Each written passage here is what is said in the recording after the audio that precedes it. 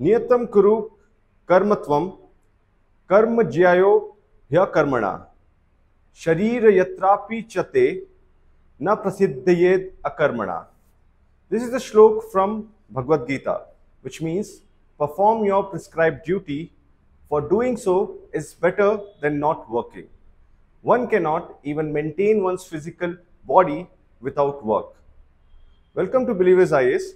My name is Pujari Shankar Avinash Kumar. So today we'll be discussing about the vacancy breakup for upcoming Civil Services 2024. So let's have a look. So we are comparing two vacancy breakup. On my left hand side, this is for 2024 and here it is for 2023. So what are the changes we'll see?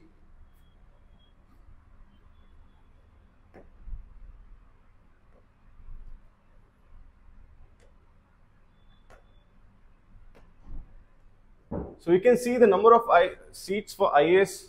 Last year it was 180. This year again it is 180. For IFS, this is where the increment we have seen.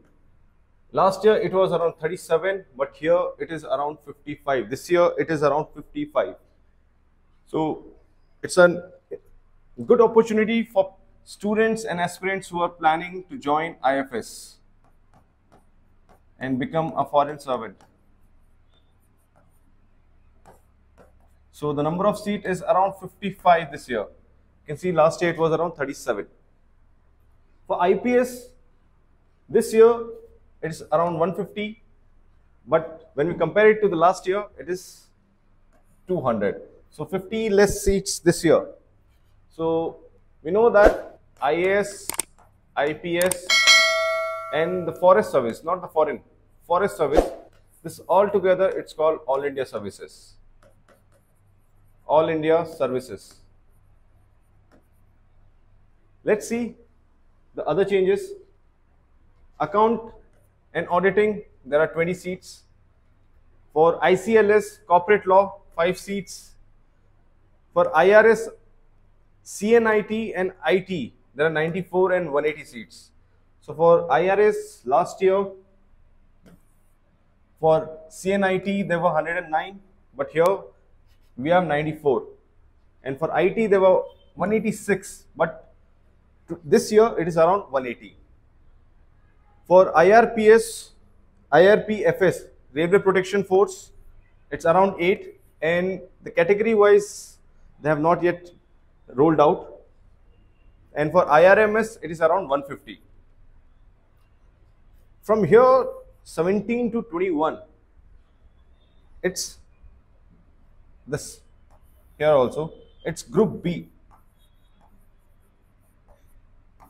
So UPSC conducts exam for All India Services, then Group A Services, and even for Group B, A, B, and All India. So the total number of vacancy this year is 1056. Again, this is tentative. It can change anytime. Last year, the vacancy was 115, but it was increased to 1200. So again, we can see that there might be any changes in the coming future. If there is any, we'll let you know.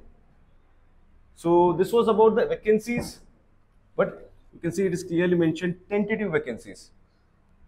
Friends, as we know that less than 3 months, it's just over 2 months left for our upcoming prelims. So please go through the syllabus and try to solve maximum questions.